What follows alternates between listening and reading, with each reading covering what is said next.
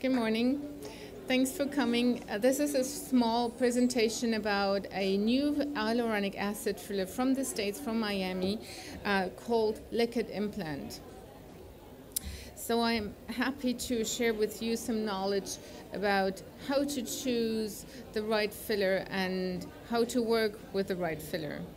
So the ideal facial shape basically is balance in volume and shape, whereas the aging phase does age in all different levels, such as the skin, the redistribution and resorption of the fat pads, the weakening of facial muscles, skeletal changes, and overall a three-dimensional kind of deflation of the structures.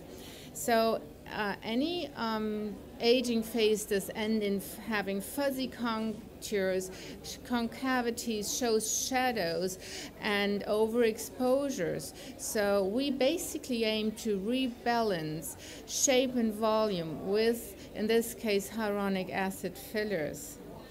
So hyaluronic acid is a very common and forgiving substance for filler injections, as it is reversible with hyaluronidase and does show a very low hypersensitivity activity. Basically, companies do provide these fillers by changing their features, by different cross-linking processes to give the gel a certain firmness, by adding different concentrations of hyaluronic acid, and by milling the hyaluronic acid down to different particle sizes and non-particulate gel for better injectability. So this engineering makes it a bit more difficult to choose the right hyaluronic acid for the right indication, as there's so many different ones, whereas, for example, a calcium hydroxylapatite or a polycaprolactone is basically constructed in the same way. So I have the honor to present Liquidimplant today here, which is a cross-linked hyaluronic acid manufactured from non-animal medical-grade hyaluronic acid, cross-linked for sure, with always the concentration of 25 milligrams per mil, and these fine particles are blended in a uncross-linked linear HA to enhance its injection. So hyaluronic acid of Liquidimplant is a very good to inject substance with a very similar to the physiological HA having a pH and very low endotoxin levels. So the manufacturing process is basically a complex process of dissoluting the HA and then milling the gel, and then finally pack it into the glass syringes for the doctor's use. More interesting, the clinical features for us being doctors, this gel is pseudo-elastic with a good yield stress and a solid-like but very soft features under pressure. So this gel does not move having gravity on it and is very easy to inject. And secondly, this the different degrees of cross-linking makes it suitable for different indications. It's biocompatible and biodegradable. So the testings and my clinical experience over many years now shows that this product, this hyaluronic acid, is biocompatible and does show a high safety profile. What are the indications we can go for with Liquidimplant? It's basically from surface to shape.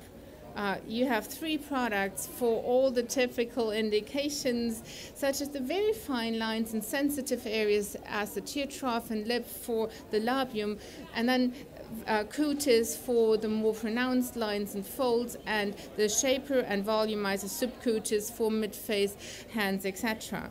So I will show you how to use Liquidimplant for mid-face today.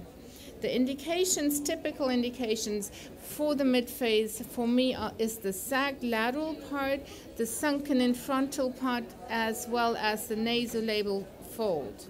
A mapping might help to find the right entry points. So the two basic first lines I do draw is the line which goes perpendicularly down from the lateral orbit, and the other line coming from the mid-mentum crossing this line is one of the injection or entry points, the cheek apex point. And here I did mark the zygomatic arch entry point, the lateral approach for the lateral lifting. So we will basically fan from this lateral point, whoops, and bolus from the cheek apex point. So the technique for the sag lateral part with liquid implant is shown here by using a blunt cannula 25 1.5 inch. The entry point is done obviously with a sharp needle. The trick is to tunnel the way with the needle, tunnel the direction you will insert the cannula later on. Then it's far easier to inject. Then to second trick, pinch this entry point and insert the cannula by using a low pressure, never force really. And this cannula is a Steriglide which has a hub marking, so we can see where the hole actually is and can point the hole down for a profound injection. So this is pinch the skin and the structures to insert the cannula softly and gently, control the tip where the tip of the cannula will end up, which is actually the frontal part of the cheek. Then turn the in this case, the cannula down to make sure that the positioning of the liquid implant cutis is on the bone. Control, again, where the tip of the cannula is located, and use a light pressure on the plunger and inject this volumizing and shaping product to the designated area. The technique for the sunken in frontal part actually in this case is shown by bolusing the area. So you will choose either the cheek apex point, the highest point of the cheek where it has been or will be after the treatment, has been in the youth and will be after the treatment. And secondly, you go banana-wise medial and lateral to this as the volumizing effect is desired. So this video is showing both techniques in a combination, the same patient on her right side. And this is the fanning with a 25 gauge 1.5 cannula with liquid implant cutis.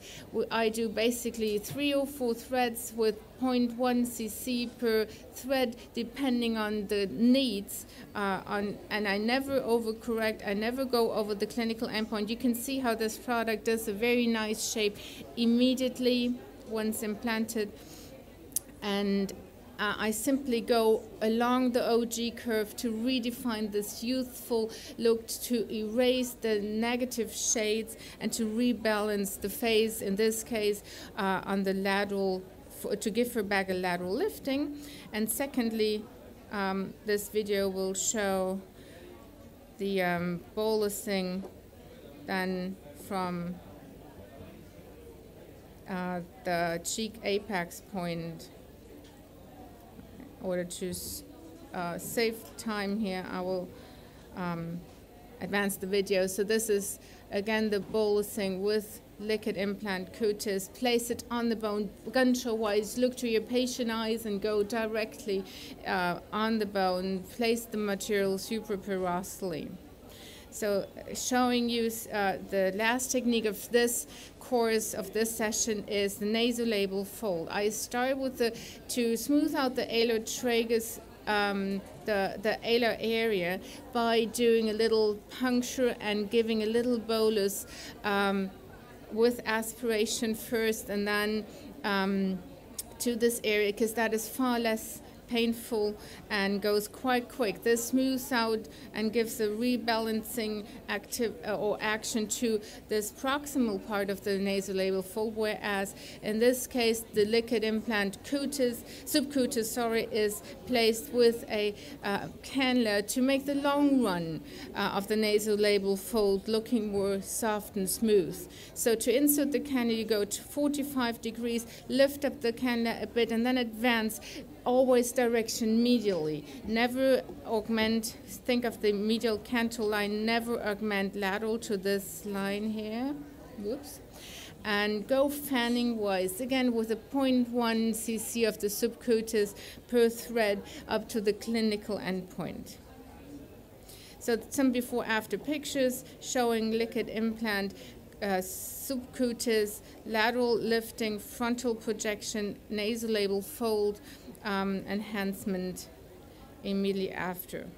You can see the shining of the shade here of the light, which proves that subcutis does a very nice immediate shaping of this injected area. Okay. So in conclusion, liquid implant is might be a new hyaluronic acid filler for you from the United States, BDDE cross-linked, provided in different concentrations for different indications. And technique-wise, I always go like this. Identify the individual indication, go for the problem directly, then define the right filler features for this indication, and at the end of the day, apply this filler in a safe and please anatomically specific way. Okay. So that was one of these great products of this company. I can only tell I use various different hyaluronic acids and other biodegradable fillers in my clinic, and but this is a very good one, a very safe one, a nice one to inject patients simply like.